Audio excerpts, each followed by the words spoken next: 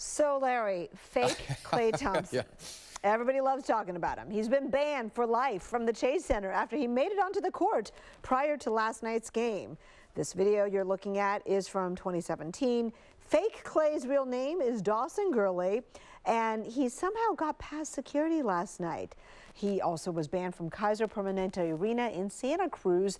That's the home of the Warriors G League team. And Larry, I don't think he lied to anybody.